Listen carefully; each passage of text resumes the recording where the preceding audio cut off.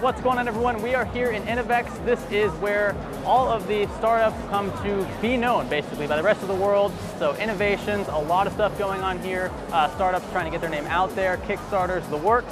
We are here with Ambi again, who we worked with last year. They've had several revisions of their product. They're still working on some things that are going to be really big this year that I want to talk about. So I'm here with Julian, and Julian's going to give us the rundown of what exactly to expect in 2018.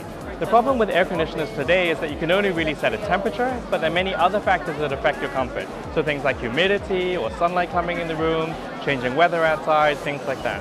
So the way our system works is that through the app, the user doesn't have to set a temperature anymore. They just tell us if they feel, hot, cold, or comfortable. And as they give us that feedback, we use machine learning to build a personal profile of their comfort. So something like this. Actually, in general, many of our users find that temperature is not the #1 factor that affects them. In general, it's things like humidity or outdoor weather. So we're constantly tracking these factors, and as they change, we automatically adjust the air conditioner so that users find it more comfortable, and many users also save energy as well. So in terms of product updates, a lot of what we've been doing recently is, we've launched the 2nd generation of the device, so it's cheaper now, and also in a much nicer form factor. So that's something a lot of our users have liked.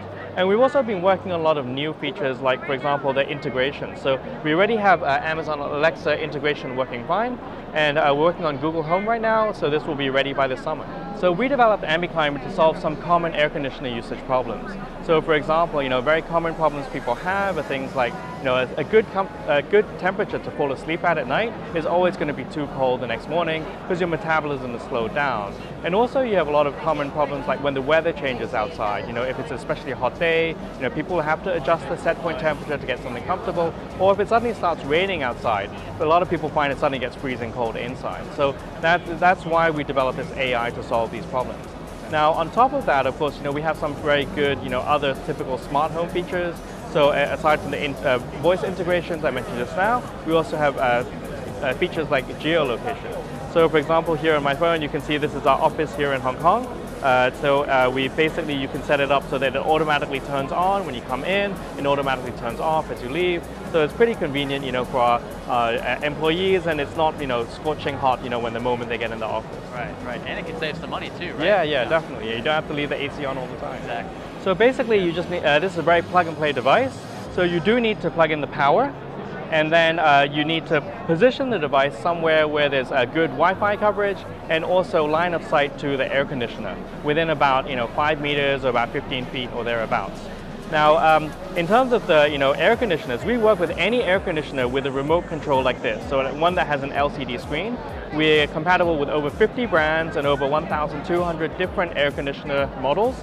So pretty much anything on the market we can be compatible with. So here's a scenario for you. It's Taiwan, right? Super hot here, very humid. Let's say I come home from, I don't know, a long walk in the park, and I'm very, very sweaty.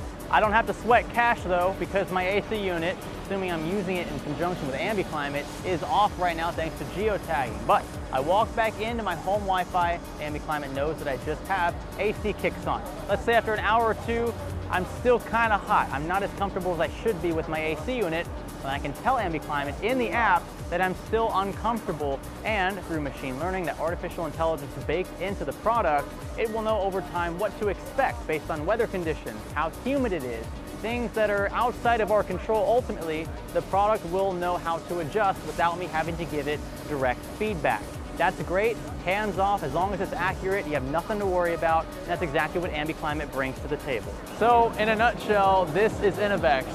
A ton of relatively small booths by comparison, filled with a bunch of startups trying to get their name out there, trying to be the next big company. Look, every company starts up as a startup. So all of these companies are trying to make a name for themselves. Wanted to give you a quick little walkthrough here of what to expect if you show up to an event like this.